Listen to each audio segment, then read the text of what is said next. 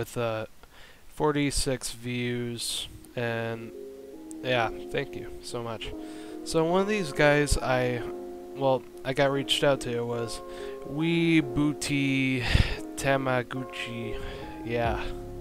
Yep, that guy. Huge shout out.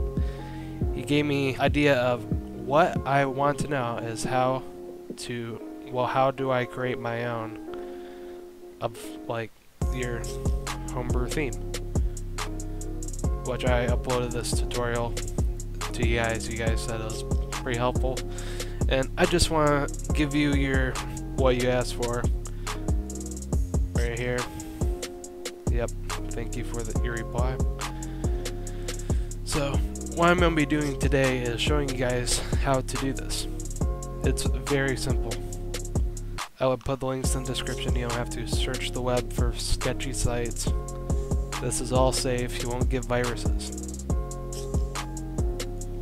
Right here, this is one of the links. This is for Java. You will need this to run the software. You will need to get the Windows offline 64-bit, and the file size is roughly 80 megabytes if you want. You can also get it on Mac OS X, but I don't think the software will run. I haven't tried it yet, so give me some feedback on that if you are using Mac OS. But yeah, just there it is. There's a link. Click that one. Don't do these ones. Just do this one. I mean, if you have 32-bit, obviously click this one, but only go with the offline options.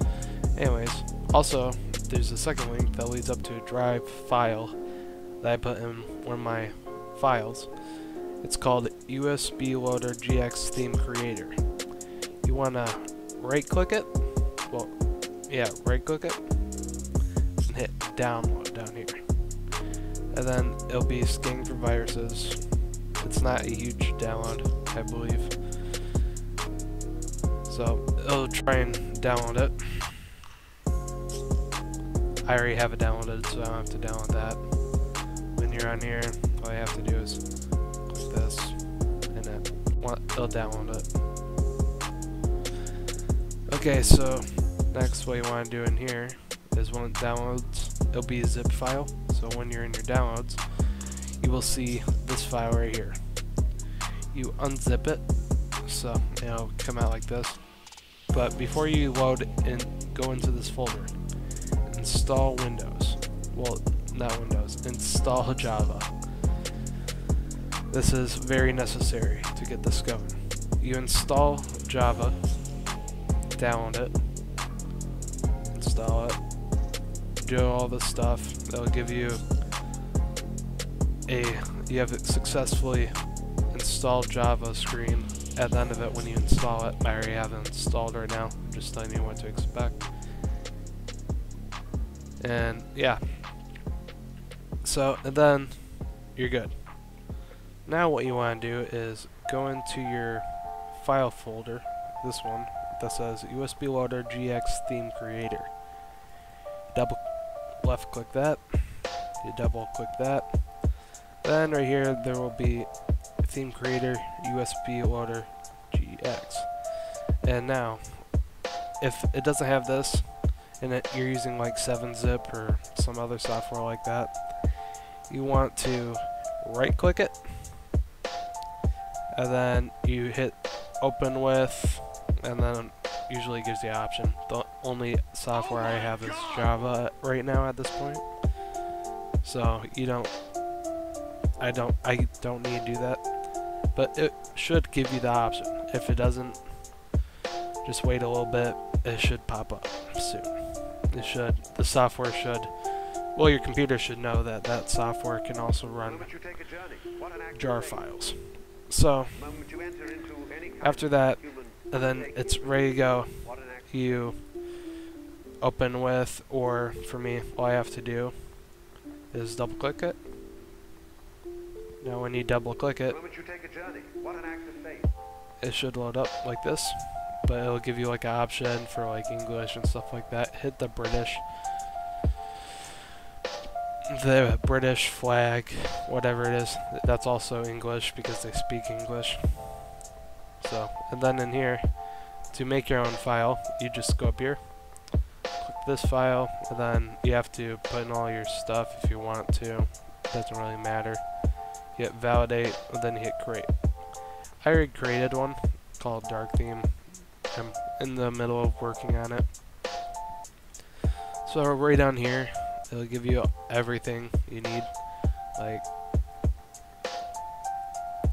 you can go in here, you can customize all the colors for text. Obviously this isn't the color that I'm using right now, but if you're going game count, which is right here, you want to pick a different color, you can go like, oh yeah, I want red. You double click it, turns it to red. It's pretty simple for that sense. And what you can, also you can enter in your own little numbers in here, get the exact color you want. In here, this is your X and Y's, X, Y, Y is up and down, X is left and right. Like a graph. If you haven't taught this program is probably not for you, but it is the only program I have seen so far that works. But in there you can do all your things right in here. Like, you can adjust all the different places. In here, this is interactable. You can click in here. You have your different slots.